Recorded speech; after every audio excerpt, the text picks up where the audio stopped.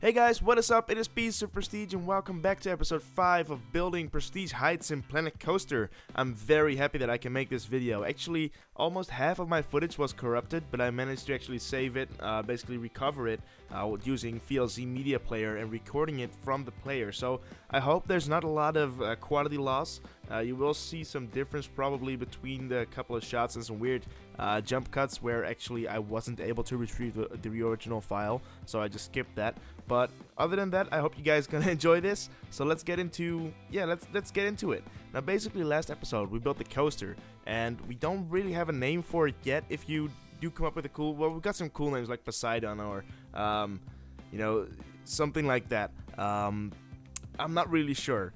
There's not really, it's kind of a modern theme, so a modern name would totally suit it. But I have no idea for a name. So if you want to come up with a cool name, maybe just put it in the comments and we'll see what we can do. Anyhow, basically after we built the coaster, I wanted to build the last building in the entrance area, the entrance plaza pretty much. And that's the building that you actually see in front of the coaster, that the coaster towers above. And that was what I was talking about in the previous episodes. I want to have this, this really, not really intense, but it's impressive basically. You just walk into the park and you see this giant thing and you're like, holy shit, this is awesome. And that's what I was trying to achieve here. So, I decided to make a pretty wide building with a lot of, repetition. So these wooden piles right here that you can see, the poles, they have actually kind of the same layout as the poles in the restaurant building that I first built in the first episode.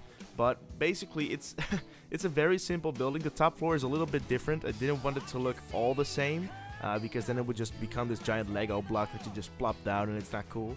So there are some, some details in it. I'm trying to step up my details, trying to, work with the game a little bit, to practice and, as much as possible basically. But I don't have a lot of time, so I can't really do that much. So yeah, basically this thing is going to be 2 stories tall. So there's basically the bottom floor, the ground level, and there's the first floor. And the first floor is of course non-accessible. There's no stairs in the game. I really miss the stairs. You can make stairs with the basically with the scenery that's in here. You can place things on top of each other a little bit behind each other basically, and then that kind of turns into stairs. So it looks kind of good, but it isn't at all useful. Yeah, it doesn't work. And basically that's the only thing that I want this park to do. I want this park to operate like a normal theme park. And that means that all the stalls are going to be connected. Every building will have kind of a use. And that means that I will have restaurants, bathrooms, that's about it. And of course some stores and some souvenir shops and that kind of stuff. But every single building will have sort of a use. And that's really what I find important. I'm not trying to create like a realistic city or a realistic village or the awesome temples that I've seen, or in actually like every special building where people pay extra attention to make it as realistic as possible, like you're actually walking in such a village. I'm not really trying to recreate that, because when you're walking in a theme park, you don't really walk in such a realistic setting. Of course, if you're walking in Disneyland, I suppose you are, and some parks are really themed, but I'm trying to make kind of a mix between like some parks like Cedar Point or Walibi World, which have mostly just thrill rides, but also trying to incorporate some kind of theme that it has this ambience, but it also gotta be a thrill zone basically for thrill seekers, because that's what I love. I love roller coasters, and I love playing games with roller coasters. I love designing them. Yeah, I just I love Planet Coaster. So this building is almost complete, but I felt like at a certain moment there were some things missing. I actually placed these like these things on top of the windows. They look pretty cool, but basically I thought like, well, there's some things missing, so I tried to put some more of those lanterns down, and I actually misplaced them totally. Normally, like in isometric view in the old roller coaster, you'd place like a wall at a certain height, and then you turn around with the camera and you see that the wall is actually like 3 blocks above the ground because you misplaced it.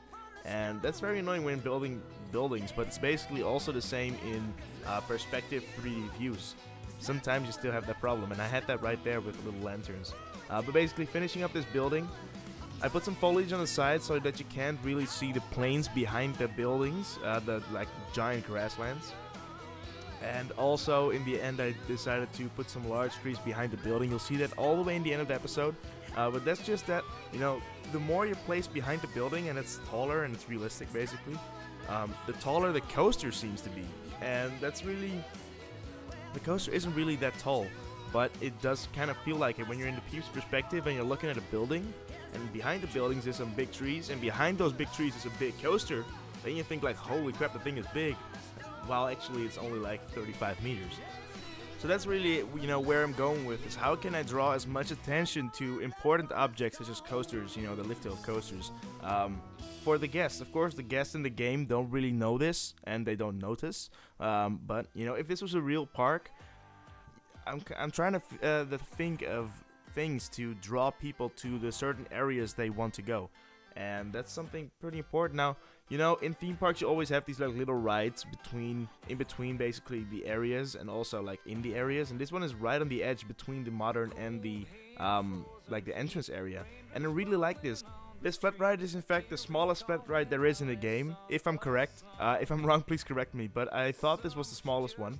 And I really like the fact that it's, you know, it's kind of cute. It's a kiddie ride basically, and you can just place it, you know, as a transition between two areas, and it works out really nice, you know, with the walls around it. And I put some lights on the walls later, and that's kind of the same as I did with the octopus ride, only then I did it on the barrels. But I think in the end the lighting of this thing looks very good. You can see it at night right here. It actually turns night, and I'm really happy with the way this park is, you know, is looking right now. I can't wait for the next episode. I hope you guys are psyched too. And yeah, that's basically it for today. So I want to thank you guys for watching, and I'll see you in the next episode. Peace from Pieces of Prestige.